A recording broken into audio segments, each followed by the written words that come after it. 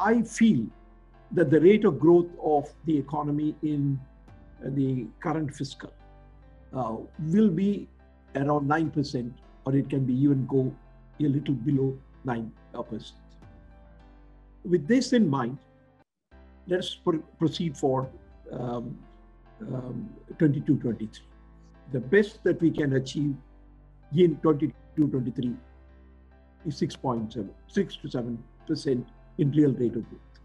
But as far as budget is concerned, what is relevant, particularly in terms of raising taxes and in terms of expenditure, is not so much the real rate of growth, but the nominal rate of growth. Because all tax calculations are based upon the nominal rate of growth.